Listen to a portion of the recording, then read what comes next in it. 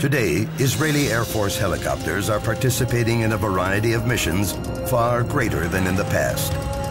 This extended range of missions exposes the aircraft to a greater array of threats, mainly the IR-guided manpads. Defeating modern IR threats requires a rapid and effective jamming capability.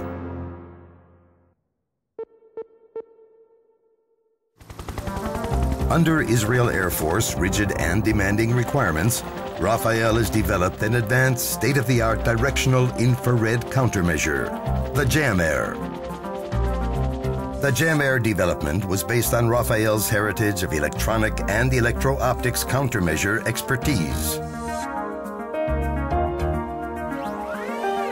During the development process, the Jam-Air was tested in the laboratory for static and dynamic integration on a flight motion simulator.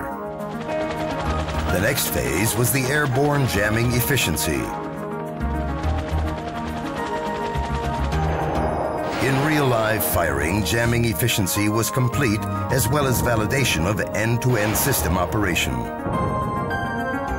In laboratory airborne tests and real-live firing that were conducted by the IAF, the Jam-Air was approved for procurement. The IAF has equipped its first-line combat helicopters with the Jam-Air. The integration and installation was concluded on the AH-1 Cobra and consisted of mechanical installation, integration with the helicopter systems, integration with the missile warning system, and the functional testing of the entire protection suite.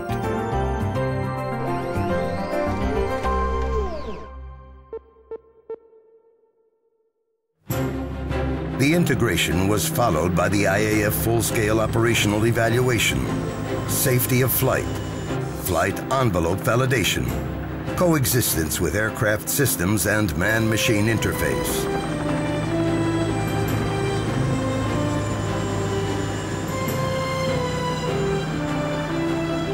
The end-to-end tests of the complete protection suite used instrumented missile seekers, missile warning stimulator, specially designed equipment to monitor the detection and jamming process and verifying its effectiveness.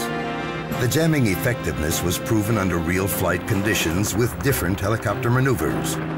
The operational evaluation of the Jam-Air was successfully completed and is now both operational and in serial production.